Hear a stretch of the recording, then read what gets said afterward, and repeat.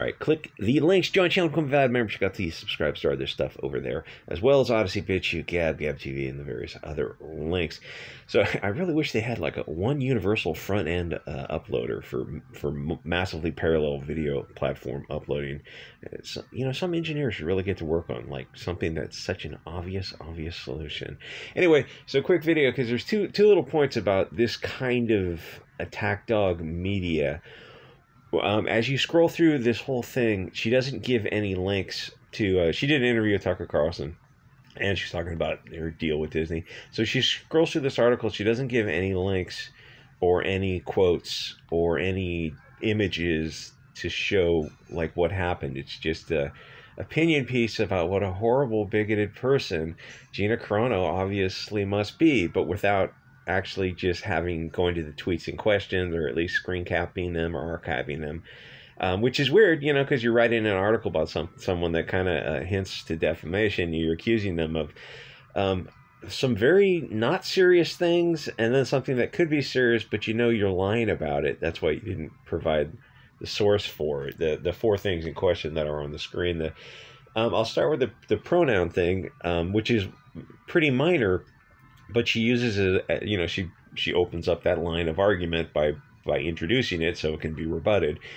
The pronoun thing, you're saying that the left is openly forcing you to espouse views you don't believe in, compelled speech, which is why they did the pronoun thing, by forcing you to speak, by forcing you to, like, compelled speech.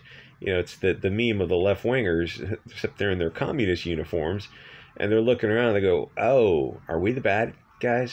We're compelling people to speak, otherwise they might get canceled. It's not the content of the speech, it's that you have to speak at all, which means you're kind of they're forcing you to get on board their ideology by listing pronouns when, like, you're obviously a female. But it's not that. It's that, why should we have to be compelled to speak at risk of punishment? So the second thing is, besides the lack of links and quotes and JPEGs and archives that you easily could have included in the article, like I do when I do my little bits, is so what happened here is a little bit of a time traveling justification. There's probably a Latin phrase for it, ex post facto maybe, where I don't know if that's the right phrase, but where they did something horrible. I mean, this is like Russia in 1960. From Russia 1945 to about 19 until the end, 88, 89, until it collapsed. It did this kind of stuff, though. I mean, things were getting kind of sloppy in the 70s. Like, infrastructure was starting to break down. Like, people were looking at each other at the concrete mixes that they were using for, like, hydroelectric generation. They're looking at these concrete mixes and like, this isn't going to last even a few years. Like, comrade, it's like, but by that time, like, we'll be on a different project and the paperwork will get lost and this thing will collapse. It's like, there's just nothing you can do. When you have to, like, the history of, like, Russian communism is really fascinating when the stories came out in the 90s. Anyway, so what happened was they did something horrible. They canceled this chick for very little justification, and that's why she's not including images or any kind of evidence to back it up, including she says something about the hologram. It's like, you know, that wasn't what she was saying. But even if she was talking about the precursor to war in Europe, and she's talking about, she drew a similar simile, metaphor, I don't know, one of those things, to conditions where you're hating the neighbor. It's like what the left is doing now to people. It's like, yeah, that's a fair comparison. But you don't include that tweet because you don't want people to make up your own mind. This is just a fait accompli. You're giving them the conclusion, but there's no issue, rule, analysis, argument. So what happened was they did something horrible. They canceled somebody for very little justification. So then, and like, this is kind of like, yes, they are canceling people for you know, or they're trying to cancel a lot of people. Some people are kind of uncancelable. They just don't care. They move on to other things. But it shows you, like, they're doing horrible things and they have to go back in time and go, oh, this is actually justified what we did, because she didn't use pronouns. And like, and she questioned wearing a piece of cloth type of thing, which, you know, it's like Google is on this narrative too. And questioning elections is like, Well, that's part of your right as an American. All those things, all four of these things are part of your right as an American to question uh, should you be forced to compelled speech? I mean, there's Supreme Court decisions that deal with that, that give you some reasoning on when compelled speech might be justifiable for like license plates holders for, I think it was a live free or die case in like Rhode Island or New Hampshire or something like that. I actually forget the fuck the draft case when the guy wore that to court. I mean, there's a bunch of, you can go get an old constitutional law book and it's like it's definitely worth like the $10 to buy a used book like that, a law school book. It's a fascinating history.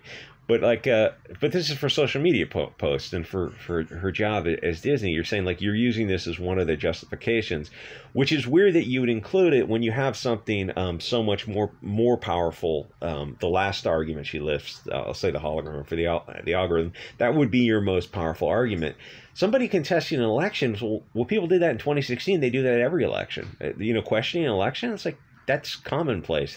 Why would you deserve to get fired for that? Or wearing something, some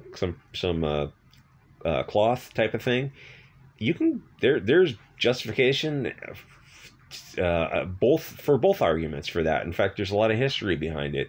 And the pronoun thing, it's like you list that as one of your arguments, these four arguments, all without hypertext, because you knew you did something wrong. You canceled somebody, and as it turns out, you're looking at it, it's like, yeah, for nothing. She's just a nice person who didn't want to be compelled to speak, and you wanted to compel her to speak and do this little kind of stochastic terrorism as a warning to other people that if you don't comply, which is a lot of what this stuff is about, it's about getting the NPCs to comply, where if you ask questions, if you become a squeaky wheel, you're going to get greased.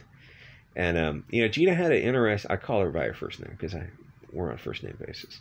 She posted a tweet, I don't know, a year ago or 2 years ago about the red ants and the black ants fighting, and they can coexist, but who shakes the jar? And then she asked, who's shaking the jar? That was interesting.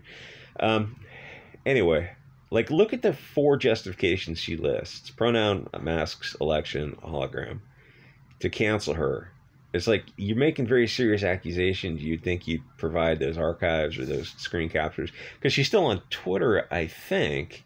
So those tweets should be up. But the images are definitely floating around. It's like it's weird that you make such serious accusations without backing it up, and then going through and calling her bigoted, and trying to say they tried to work with her. It's like, well, that sounds like you're sending them to the gulag for wrongthink. Yes, she is a victim. She got fired, and the justification you list for her getting fired is nonsense. She shouldn't be forced to be compelled to speak. And the fact that you think it's justified, it's like the left can't take an L on anything, because once you take one L, it starts to unravel everything. So it's good that Gina Carano got fired, because it leads to these ridiculous examples of you have to justify it. And then when someone else gets canceled, if it's a friend of the left, like who's that guy, that Franks guy who resigned because he was sexually harassing some lady or something, it's like you have to, if when the left-wing people start getting fired, like when #MeToo collapsed because it was all left-wing people, or almost all left-wing people, like very public left-wing supporters, you have to justify, like, oh, well, they shouldn't be collapsed. Like, accusations against Trump are credible, but accusations against Biden aren't. And like, even people don't follow politics look at that and go, no, they're not. Why are you, like, clearly you're partisan, clearly you're biased. If an accusation by one person is by Judge Kavanaugh is valid, then it's equally, any accusation has to be treated the same way, except when it's against like people, the left-wingers in Hollywood, you guys suddenly get very defensive, which is why #MeToo just kind of dropped off the face of the map, because it was all left-wing people. So like you have to, these people have to justify canceling. It puts them in a worse position where anything, it's like the trick with Martha's Vineyard when they're busing the people there, and people are like, yeah, why don't you just return them to where they came from?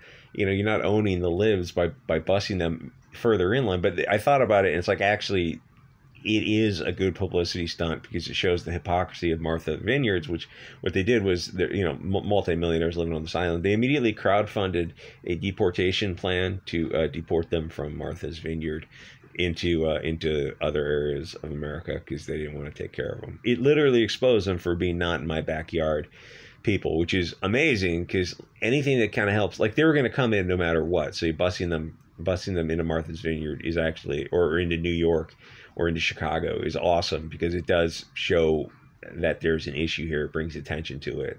So, I mean, I think Gina Carano is going to be just fine, but she's like, they're making her the girl to hate. And you look at it and it's like, yeah, I don't see the hatred here. That's why they don't show you the original tweets, because they're trying to manipulate you into hating her.